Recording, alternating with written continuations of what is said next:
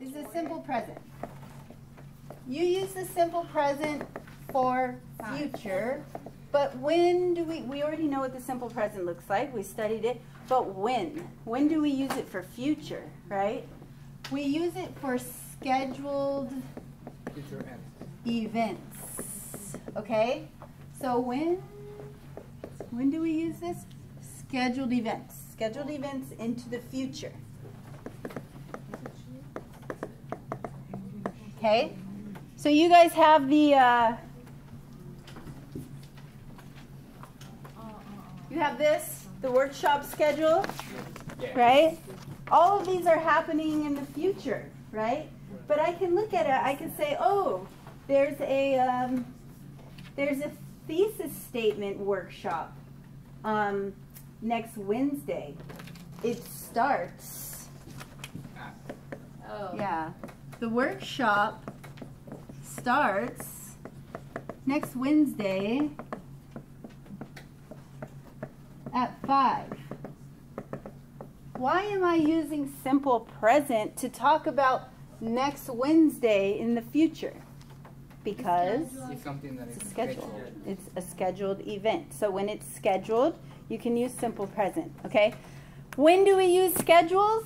When do we use schedules? Well, concerts, right? Or just events. Any event, yeah. Event. So like parties are usually scheduled, right? Classes. What is the first one? Concerts. What else is scheduled? Appointments. Appointments. Good. Appointments. What about trains, airplanes, boats, buses, right? So planes, trains. These things are on schedules, right? So I have to catch the bus. It arrives at 5:30. It leaves at 5:30. So I have to catch the bus, right? Or, you know, I have a doctor's appointment tomorrow. I see my doctor at 3. I see my doctor, simple present, tomorrow at 3. My class meets tomorrow at 2 o'clock, right? You see what I mean? If it's a scheduled event, you can use simple present to talk about future. You guys knew that? Okay. All right. Well, it's very useful to use the simple present to talk about scheduled events. Okay. Finally, the last one is the future progressive. And then I'll let you guys practice because we only have 5 minutes. Okay? Progressive? Yeah, the future progressive. Future progressive. Okay, so what does it look like? Like this, for example. We're going to. Will be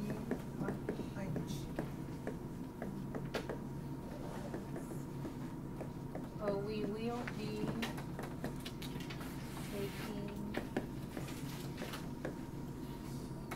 be taking.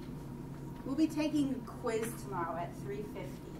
So the future progressive is will plus be plus verb ing. So 3 parts, okay? Or it can also be we are going to be taking. So you can use will or you can use be going to plus be, right? Plus verb ing. Okay? Or is be and be is also be, or going to be plus be. Yeah, so this is be going to, and you always need be before you use progressive. If it's past progressive, you always use be, right? If it's present progressive, you always use be. If it's future progressive, you have to use be. But this is always base form. You don't change it because after to, you need base form, right? So we will be taking. This is the future progressive, okay? Okay? So you just need to know that it's will and be going to, like we learned, but we also need be base form. Always base form. Don't change it. Base form. Base form, always, plus verb ing. But when? When? Okay, now, look at my sentence. We will be taking a quiz tomorrow, but I didn't just say tomorrow. I said at 3:50.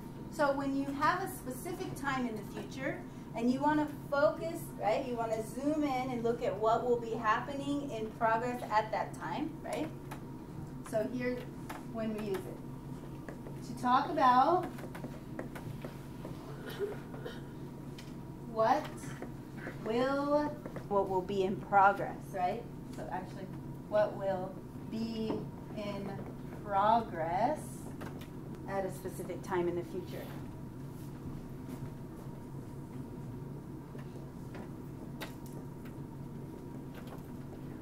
So now we're talking about future.